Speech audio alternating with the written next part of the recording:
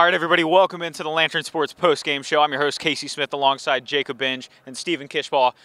Just a little bit ago, Ohio State, they came away with a rout of Toledo, 77-21. Second most yards of total offense in school history, and the most points scored since Ryan Day filled in for suspended Urban Meyer in 2018 against Oregon State.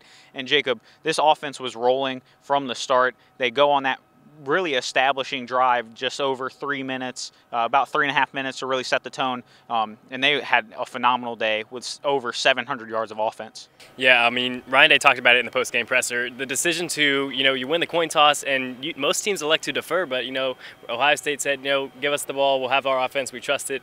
And Ryan Day said, if you take the ball there on that opening drive, you have to score. That's exactly what Ohio State did. And as you mentioned, they put up so many yards of offense. C.J. Stroud was 4 for 4 after that opening drive. Toledo answered right back, though, but Ohio State took off like a rocket thereafter and just got the big win with points that they haven't put up since 4 or 5 seasons ago.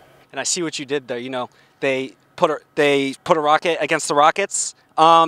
Big story for me tonight was the defense. I mean, after giving up a huge play in the second half, over and over again we've seen during these games that Ohio State's giving up big plays through the air. But instead of breaking, they've been utilizing that bend but don't break mentality where, teams of previous years past would probably let more touchdowns scoring inside the red zone, but not tonight. Even though DeQuan Finn, the quarterback for Toledo, played outstanding, he had a rushing touchdown and a passing touchdown, Ohio State was generally able to keep him limited.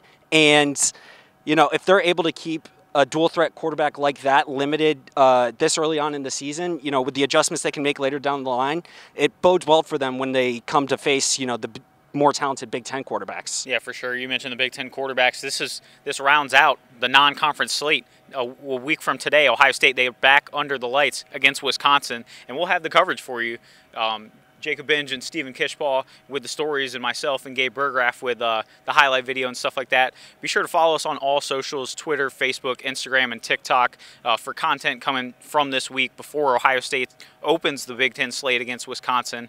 But for now, they come away with a huge 77-21 victory. This has been the Lantern Sports post-game show. I'm your host, Casey Smith. Until next time, take care.